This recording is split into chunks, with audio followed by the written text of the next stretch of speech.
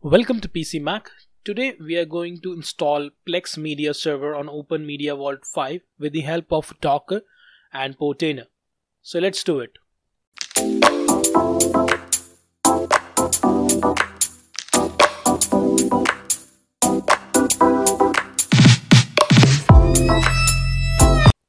First of all, let's just go ahead and open our OpenMediaVault 5 as you can see here, and then just go to OMV Extras and use Docker and OpenWeb. Now I am logged into my Portainer. Let's go ahead and click on containers from here and let's start adding a container.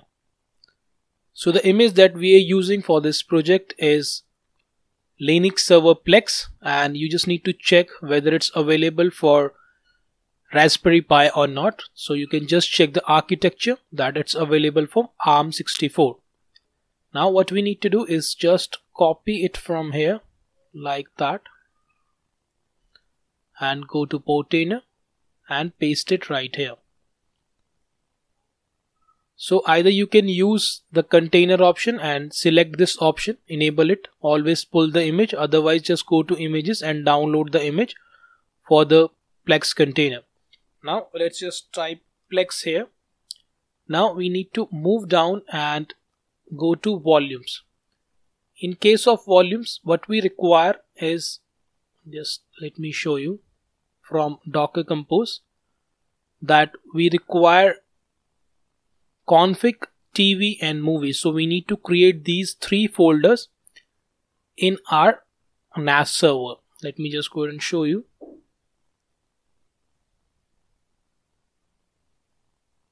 So I have created one folder with the name containers, and inside that I have created Plex. So the config is here, movies is here, TV is here, and you can also create photos and some other folders as well that you can bind with other options in Plex server.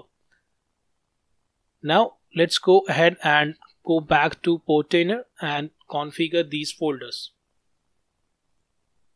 So we need 4 folders here. You need to click on bind and let's start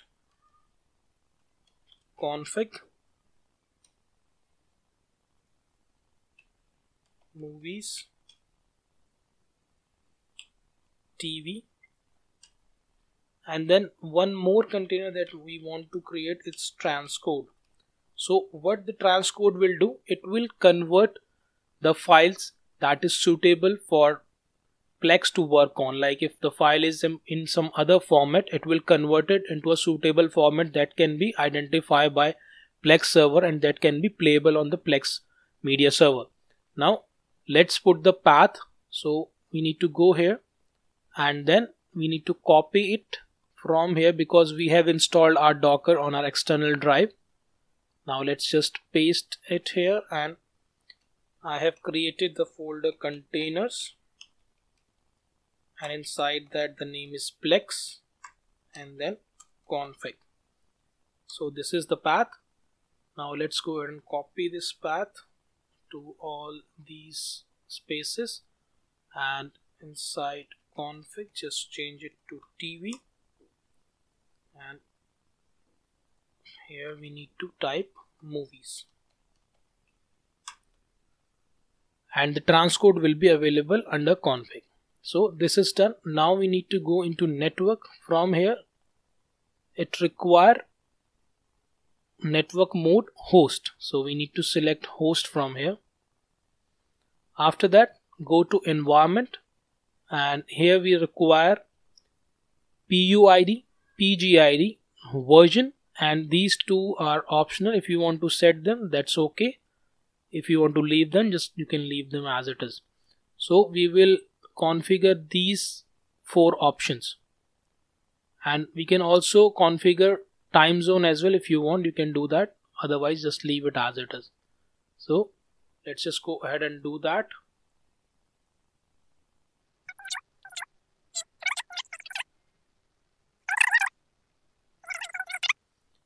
And let's find out our PUID and PGID.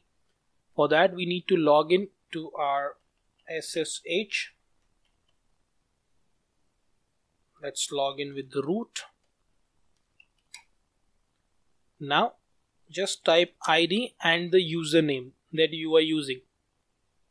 So in my case the username is PC Mac, so we need to configure it like that, ID and then PC Mac. So the UID is 1001 and the GID is 100. So let's just go ahead and put that. Now we need to go into restart policy and select unless stopped as mentioned here. Restart unless stopped. Now let's go back to Portainer and then just click on deploy the container. It will take a moment to deploy the container. In between you can also access our website, and I have documented everything regarding this tutorial. You will find the document right here, Plex Media Server on OpenMediaVault 5 inside Docker with Portainer using Raspberry Pi 4. I have documented everything here. You can go ahead and check it out with Docker Compose and with the pictorial view. If you are not able to find it anything on the video, you can always visit the website. If you have any problem, you can also chat with us on our official Telegram chat, or if you want to donate anything to our channel, so you can go ahead and do that on our PayPal account. You can also follow us on patreon.com and go ahead and subscribe to our channel. Now let's just go back here and check whether the image is running or not. So it's start running. Now how we can access our Plex Media Server? What we need to do is we need to type our OpenMediaVault address, then colon and 32400/web. That's the path that we want to use, and hit enter. Once we do that, you can see that we are logged in. So I have already logged into my account and I have configured movies and TV show. So if you want to configure other accounts as well, what you need to do is just go into settings, and from here just go to libraries and then add library. So I have put some pictures. Let's click on photos and then next, and browse for media folder and then select the folder that we have created. So as you can see that we have only config, movies, transcode is also available. So these are the folders, but we don't have the folder for our photos. So we can also add it up Portainer anytime, our container anytime. We just need to open it, stop the container just like that, and let me just show you that we have some pictures or not. So here is Plex and photos, and I have put some photos here. So let me just show you. So we just go ahead and mount it again. So what you need to do is just click on duplicate, add it, go to volume again and map additional volume, bind. So the folder is photos, and we can just go ahead and bind it.